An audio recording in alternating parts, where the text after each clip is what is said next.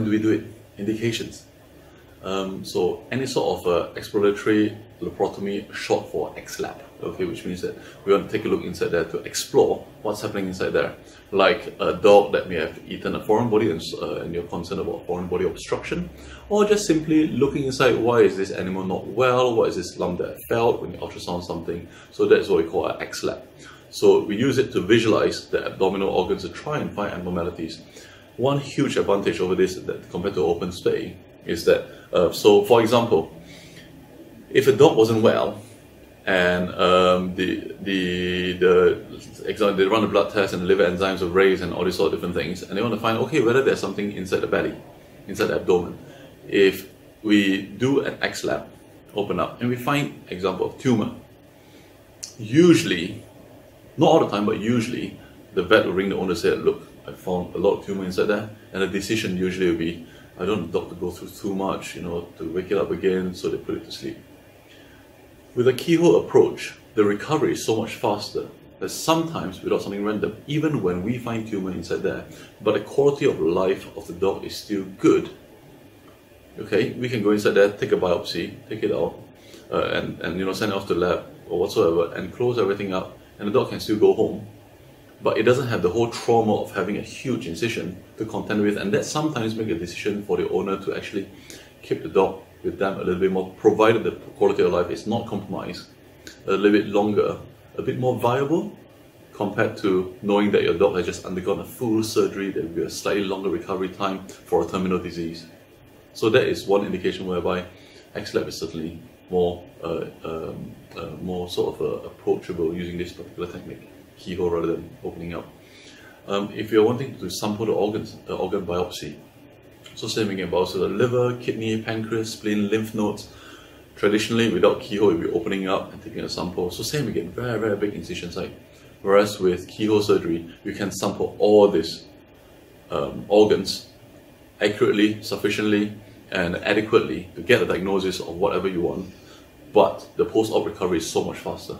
So you don't have to subject the dog through all these huge surgical sites.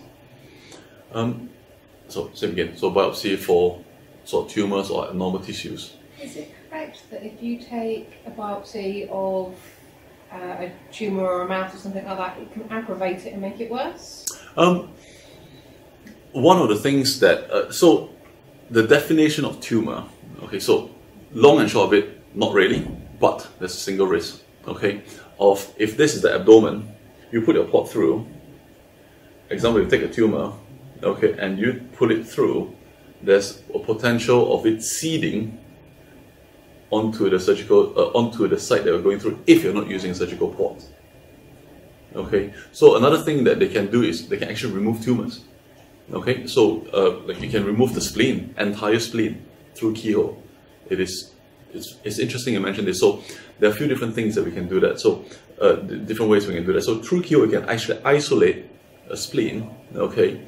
And there is special bags that you can put in through keyhole and put a whole spleen into the bag, so that you cannot just put a spleen like this because the tumor may seed along the abdomen area. Okay, you can put a whole bag through. Okay, then this is a little bit more disgusting, but that's what they do.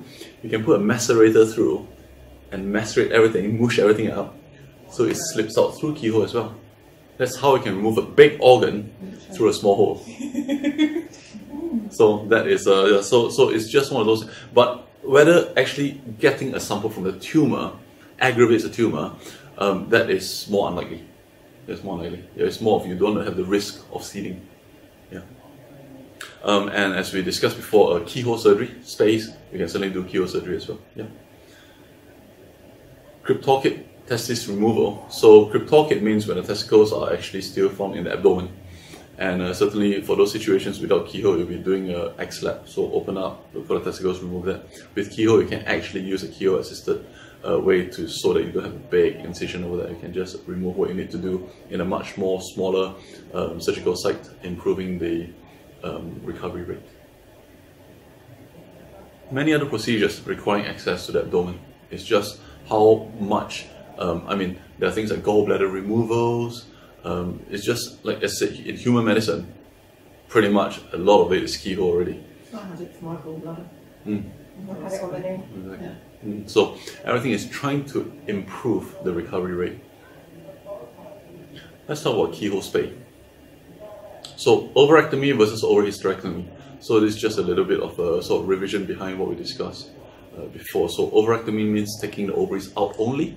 Overhysterectomy means removing the ovaries and the uterus. Which is better?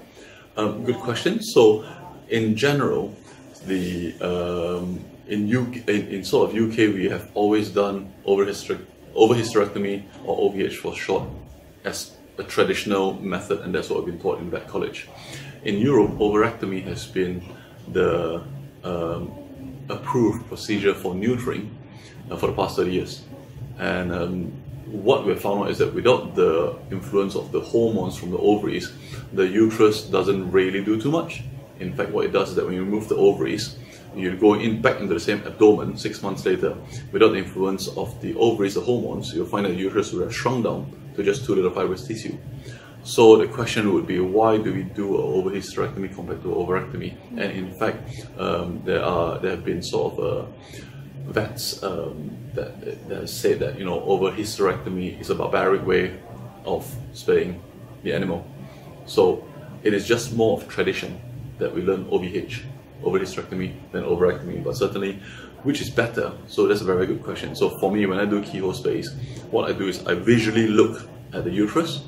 If that visually looks normal, I'll do overhysterectomy. If the uterus for whatever reason looks abnormal, then I'll just take everything out, just in case. But we do know that just taking the ovaries out, you will solve all the neutering issues that you're wanting to solve with overhysterectomy, because you do not have you don't have the hormone influence, so you won't get the dog won't get pregnant. Because without the hormone influence as well, you will get a pyometra, and any sort of behavioral signs that due to the hormone, like a cystic ovaries, you're taking out ovaries anyway, so that will resolve the issue. So in my opinion, if the uterus is okay, we leave it inside. You just take out the ovaries. If the uterus looks abnormal, we whip everything out. Yeah. Anatomy of ovaries. So we can see. So like I said, the ovaries are found behind here.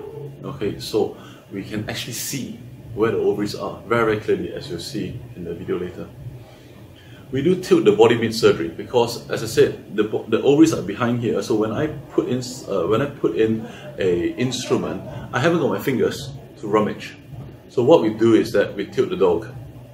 Okay, so for example, if this is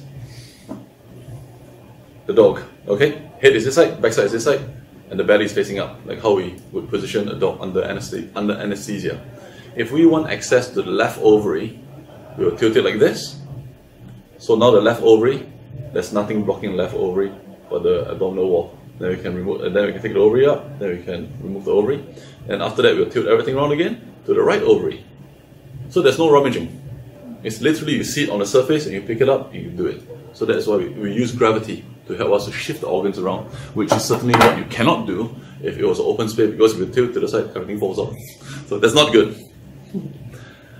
Yeah. So cryptorchid. Before I do that, I'm just going to show you this little video of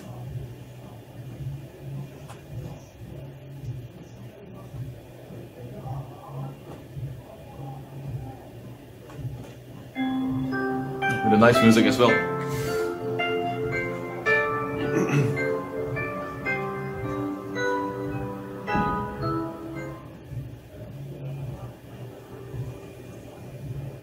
So this is Tammy. She came to be Amity to be spayed. That's the setup. So there's quite a lot of prep. Then we give the anesthetic drug first. So that's after a pre-med when she's a little bit sleepy. We induce with the anesthetic drug. When she falls asleep, we clip the belly and we prep it for the spay, just like any other sort of surgery would do.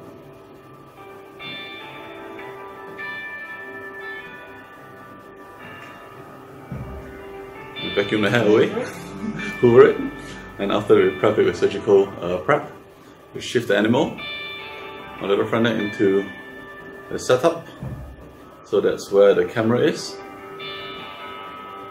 You see the camera over here? And we start to lay our little friend here over, prepping for the surgery, doing the first incision into the operation to put in the needle to inflate the abdomen to make it bigger.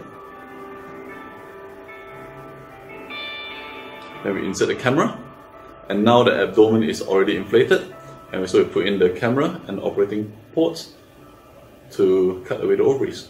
And after that, that's me putting the instrument port. So there are two holes. One is the back where the camera goes in, and after the front is where the instrument port goes in. So I can see what's happening. The whole room goes dark, so we watch everything on TV. There's the ovaries being picked up, as you can see. There's the uterus over here, looks normal, and we hook it up here. So checking the uterus, looks very normal. Then after that, using a cutting cutting instrument, I will coagulate and cut and isolate the ovary, so it's completely bloodless. Yep. Then we take out the ovaries, as you can see. So we sort of tease it out from that little 5mm hole. Then we turn the dog over and do the same for the other side. I wonder if they ache afterwards with all the gas, because I know when I had my ball Humans, yes, yeah. Then after that, then we just stitch the two little holes up. So much better, isn't it, than the normal? And after that, they recover much faster. Like I said, the recovery is quite fast. Normally they're leading for 2 weeks, but she was out of action for like 6 weeks because she had so much swelling and bruising and everything. It's horrendous. Okay, so to your question of whether they feel sore, so far the evidence isn't really showing that. I know in humans they talk about it, they get the shoulder pain and things like that, but the dogs just seems to be fine. So yes, we sort of understand it happens in humans, but it doesn't appear to be as obvious in dogs for whatever reason.